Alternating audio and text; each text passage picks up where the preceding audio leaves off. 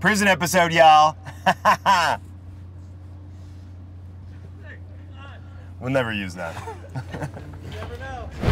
I'd like to thank the Academy. I feel a little young to win the Lifetime Achievement Award, but at the same time, I kind of deserve it. Great. Okay.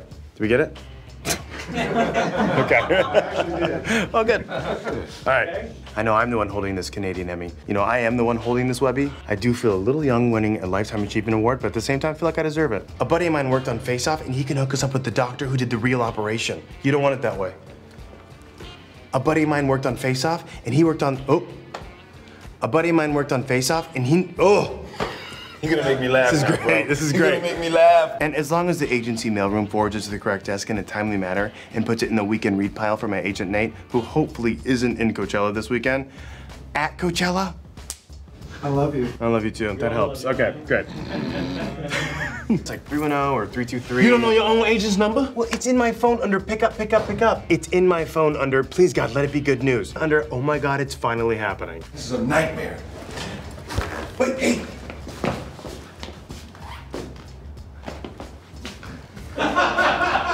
Sorry. That first line, if someone was gonna say it out loud, would be cool. Like, whatever. Hey, what are we doing? Stand in the room doing the threat assessment? I know. There you go. I bet we'd smash gut to us in the library. It's called a flip smash. Flip smash. It's called a flip joke. See, the way that works is you flip it and reverse it. It's your flip it, yeah, yeah. Flip it. It's You already your know. flip it, yeah. You feel me? Wood Harrison. Oh, yeah. Wood Allen Harris. This is America.